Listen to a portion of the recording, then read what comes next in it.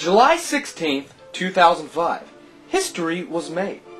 In a fun with about 8 people, maybe even 10, the Wombat Grandma played their very first show. It was a show of epic proportions.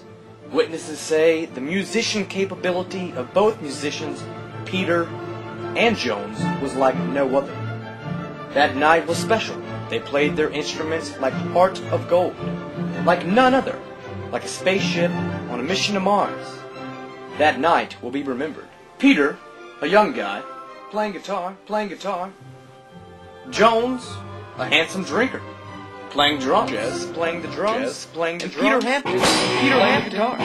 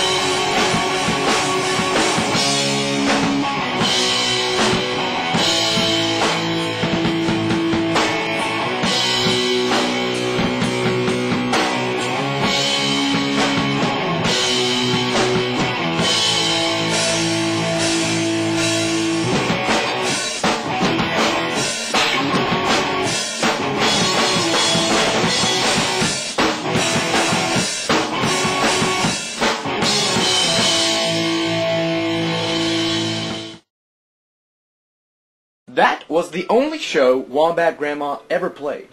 They played with passion and heart, said Ed from U2. They signed a $1 million contract with WOW Records, only later to find out that it was fake.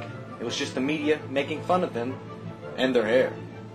The boys took it rough, as Peter couldn't take the laughs and became a stay-at-home mom. He then started playing with fire. After a rough breakup with then-girlfriend Rose Jordan, Jones started drinking heavy. Later on, Peter was caught burning down a local pet shelter.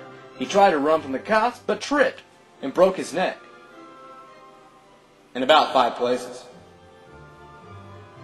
You see, after Jones got out of rehab, he noticed the band was broke up. See, Jones stayed so drunk before, he didn't even realize the difference.